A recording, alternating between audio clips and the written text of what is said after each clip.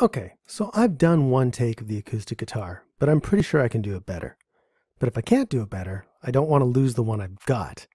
So let's learn how we can make this work.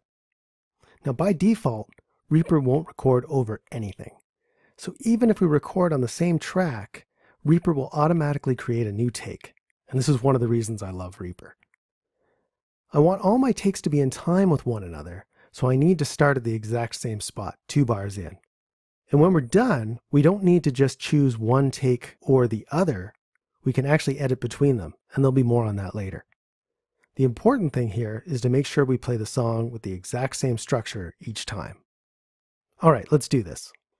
So, I'm going to turn on the metronome.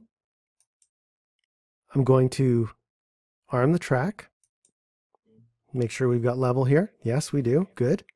And I'm going to actually hit this button here to go to start a project. Make sure we're right at the beginning of the project. And I'm going to hit Control R. I'm on Windows, so I'll be Control R, or Command R on a Mac, or you can just hit the record button in the transport bar. But I'm going to let 2 bars go by, and then I'm going to start playing. We're not going to hear the other guitar, and when I'm done, I'm going to just hit the space bar to stop.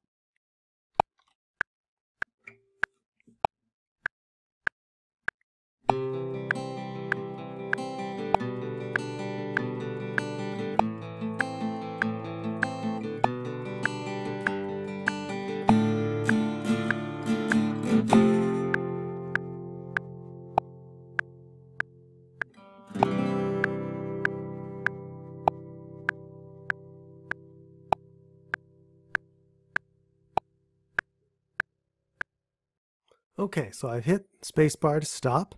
Now we need to go back to the beginning. I'll just hit the home key.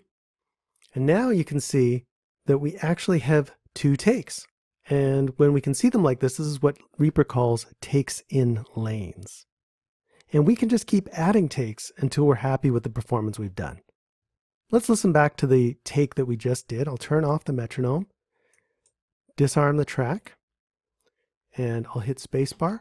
And we'll listen to the one we just did, take 2.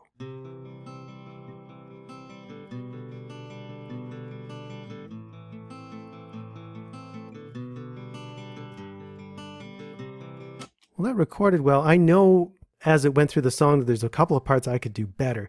So I'm going to do a couple more takes. When I've got something that I'm happy with, then I'll be ready to do vocals.